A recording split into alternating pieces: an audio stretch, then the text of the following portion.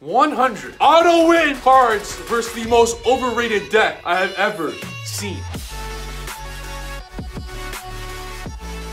And it all revolves around one theory. I want cards that end Sky Striker's life. And there are 100 cards in this game that literally end Sky Striker's not turn, they end the duel. So if you're ready for the video, hit the subscribe button, smash the like button, grow your beard, and let's get straight into the video. Everyone knows Sky Striker's won the YCS. What everyone doesn't know is that the deck is trash. I can't fathom for the life of me how you guys let Sky Strikers win this event. Sky Strikers is by far, the most easy deck I've ever seen to crush after side decking. And we're not talking MST or Cosmic Cyclones. We're talking auto win, as in draw one of these 100 cards and you win the duel automatically. Okay, without further ado, let's get started. Imperial order. Draw this going first, you win. Draw this going second, you win. Draw this going anywhere, you win. All right, next. Number 2, number 3, number 4. Eradicator. And you know what? There's not just 3 Eradicators. There's 6 Eradicators because you can play Trap Trick as well. There are 3 Trap Tricks, 3 Eradicator, Epidemic Virus, which you resolve this card, or Imperial Order, you auto-win. Those are 7 cards you can play already, all right, that are auto-win. Now, there's more. Trap Trick doesn't even, if you can't play Eradicator, that's okay. Trap Trick could search you Full House, which is also an auto-win versus that deck. So there's 10 auto-wins for you.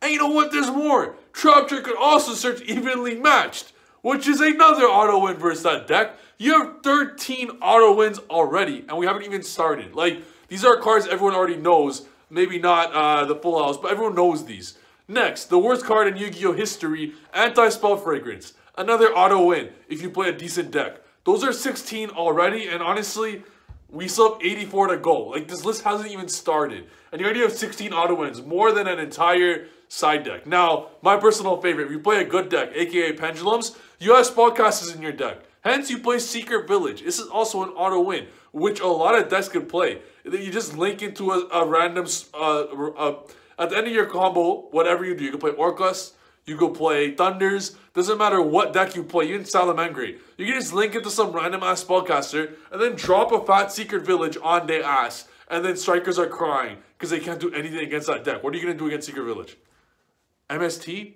You can't activate it. You can't even chain to it like an anti-spell or Imperial Order. So get wrecked, son. Okay, next. How about the Infinity cards that search Secret Village? Terraforming, Metaverse, Set Rotation. That's 22 already. And you know what? What about Planet Pathfinder? If you play a good deck like Pendulum, you can just Pendulum summon this guy. If you play a deck that doesn't get a normal summon, just normal summon him. You got 26 already that are auto wins. Because the second you get Secret Village or any of these auto win cards, you win. And as I said in the beginning of the video, this is how you beat Sky Striker. Not, I hope I draw Cosmic Cyclone to take care of their 1 of 3 interruptions. No. You win by not letting them activate spell cards. That's how you win. 26 already. Okay, next, what about a card that stopped seeing play after Grass got banned? Left Arm Offering. Secret Village is so damn good that I don't give a fuck if you normal summon a Spellcaster monster or 1500 attack. Just summon a Spellcaster monster or 1500 attack. Okay? And then banish all the rest of the 3 cards against Secret Village. That's how good Secret Village is. But obviously you're not going to do that. Obviously you're going to do your whole combo, and at the very end of your combo, let's say you're playing Orcus, you can put up multiple negates, but at the very end you just, well, Orcus is a little tougher because you can only go into dark monsters. But go into a dark spellcaster at the very end. If you play Thunders, go into spellcaster, go into whatever, and then the last 2 cards you don't even need is Left Arm. And Left Arm and Thunders is actually sick because you can actually do something with the cards that get banned. We got Hey True Nate, 29 through 31. Hey True Nate, which is also an amazing card, which stopped seeing play, but it's an auto win going second versus that deck. Danko Seka, the best auto win of them all, and just auto win. Next, Spell Counselor. If you play any deck that's good, you just tribute summon it and win. Next, except for decks that need normal summon, but decks that need normal summon basically suck. 38 through 40, Mechanical Hound. Does the exact same thing as Spell Counselor if you don't draw the Spell Counselor. And you play Pendulum, you just Pendulum summon any of them. So, nice auto win. Next, Ibli. This card's amazing. I'm not talking about giving it to them on their turn when you go first, which is also a good play because you're going to need Area 0 or multi-roll to stop it and they can't engage to search any of them. So they're going to use Area 0 or multi-roll to pop them. Then you could simply go into a dragster and negate the one multi-roll or one Area 0 that they have to hard draw, which everyone plays 3 total Area 0s, 2 Area 0s and a Terraforming, and 1 multi-roll. So there's 4 cards. Go dragster and give them Ibly, and you auto-win. They can't do anything. And put all your stuff in defense or something, so they can't attack either. Like, just your only link card allowed is Seal. So you just tribute it and bounce back one of your own cards, and then they can't, their Ibly's going to stay there forever, and you win. Next, Santa Claus, a kaiju that no one knows, 44 through 46. And no one knows what this card does. The reason I put Santa Claus here is because it's also searchable. So you have 6 Santa Clauses. You get Santa Claus here, or you get Searcher with Script Sculptor, and just like that, you got 6 kaijus for free. I don't give a shit if they draw because I can't play Yu-Gi-Oh! And then you just auto-win after that. Next, the next 20 slots. Kaijus. 20 of them. Kaijus. Arguably the best side deck card out of all of these, because you can play it versus good decks as well. You have 70 already. 70 side deck cards. Like I said, they're not like Cosmic Cyclone. All these 70 are better than Twin Twister. They're all auto wins. Like, they're not hard to resolve. You literally just draw, resolve. It's that easy. But for some odd reason, no one's playing these cards, and it baffles me. Because you have 70 of these auto wins. Like, they're auto wins, and I haven't even got to other good ones yet. Like out of the 7, you can have, if you're going first, okay, let's say you want to, let's say they're 2 defensive, let's say you can't even do anything. What about if you're going first, throw Obi Raptors and Fossil Digs into your deck and search for the Goran Kaiju. It's a dinosaur. Because Fossil Dig get over to add it, and you have a free monster to do your combo with, and you have a Kaiju for the following turn, and you auto win again. Like, that's 76. That's amazing. I would not recommend Obi Raptor and Fossil Dig going first. But if your opponent thinks, if you're playing Imp Turbo, throw it into Goran. Now you have 7 outs to the whole deck. Obviously, they're going to negate it with a Widow Anchor if you go second. That's what I'm saying, going first. Obi Raptor gets the Goran for next turn. So next turn, you just auto win again. Shut off their whole stuff and just win. Next, Dimension Shifter. If you play a shit deck, you go throw Dimension Shifter. The other 80 cards I already mentioned are for good decks. Now, the worst out of all these cards, Twin Twister.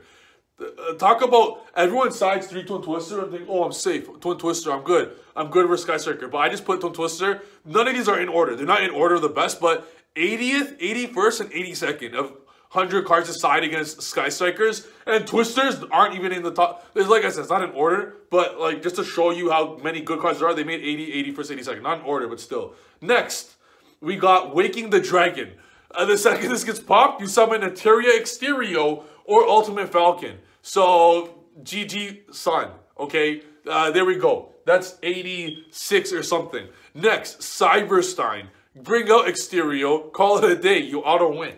It's hilarious how many auto-wins are out there. Now, what about the best deck in the world auto-wins? Endymion, you just summon Endymion by its own effect. So, you summon out Endymion by its own effect, okay? So, Spell Power Mastery and Endymion, there's 6 of them. You summon out by its own effect, now it can't be targeted.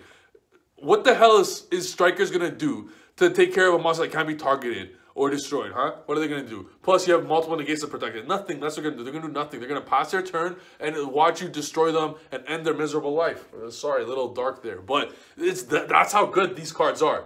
And now that's 100. That's 90 something. I can't even count right now. Next, if you're playing the best deck in the world, what about Amorphage Leckery? This card says if you control an Amorphage monster, hint hint, LP summoning out Sloth. You put Leckery in the skill, which you get by Electrum, and it says your opponent can't activate spell cards. Nice, you win again. They can't use MST in the standby phase, nothing. It's just an auto win. You can even use Seal to bring out Sloth, and they can, like, if you can't LP it, like, you could do literally whatever on earth you want to use. All you need is just Leckery in your hand or Electrum added, so it's even searchable. So you have infinite ways to destroy Sky Striker. It's hilarious.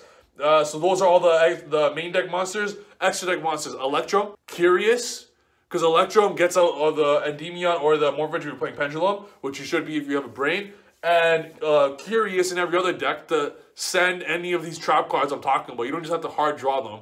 Curious, you can even put Dangers as auto-win because they just make Curious and get the Imperial Order and get the Metaverse or get the whatever hell you want and then Griffin to set it. So you can literally do whatever on earth you want to destroy this deck. It's unbelievable, but people just don't see it. I can even write top 200 cards to destroy Sky Striker because danger, every danger in the game, because every danger will equal a Curious, which will equal an auto win, right? Which will equal Griffin.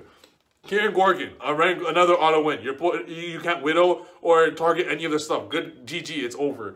And next, Ultimate Falcon and Neteria Exterior. So that's like, what, 105, 104? I can't count. I can't. It's called auto win, baby. It's called 2-0. Guys, what's going to happen versus Sky Striker? You can even give them game 1 for free. Because game 2 and game 3, you use literally any of these 104 cards and absolutely obliterate them. If you notice it, there's no Cosmic Cyclones, MSTs, Eccentrics. There are none of them in here. Or Ash Blossom, not even Droll and Lockbird. Droll and Lockbird did not make my top 100 cut cards to side against Sky Strikers. Why? Because there's that many good cards. You just destroyed their you don't let them activate spell cards and you auto win. And that's essentially what all these cards do. I didn't even put Macrocosmos, Banisher, Radiance, none of these. Like, we're talking auto win cards. I didn't even put Dragsters. Like, I'm talking about auto wins. Hope this video is informative for you guys. I could sit down and probably think of 1,000. Sky Strikers suck. Play a good deck. I said Sky Strikers were 4th in my last top 5 medalists. I changed it to number 5. The deck is garbage. Pendulum best deck. We'll see you in the next video. Peace.